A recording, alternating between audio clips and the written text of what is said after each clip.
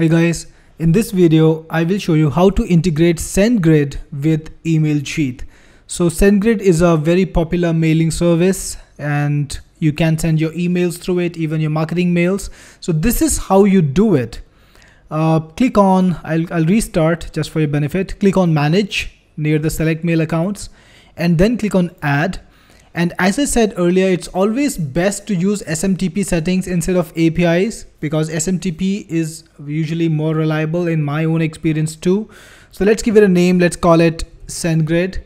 And here you will need to specify the from email ID for your emails. So this can be anything that belongs to you. And as I said earlier, it has to be something that you own. The domain must be owned by you. Don't try to use free email addresses like the ones from Yahoo or Gmail because they just won't work, as now Gmail and Yahoo and other ISPs actively prohibit you mailing with those email ID as source when you are not actually mailing from their interfaces. Now in server we need to enter this smtp.sendgrid.net, and the SMTP port that Sendgrid encourages you to use is 587.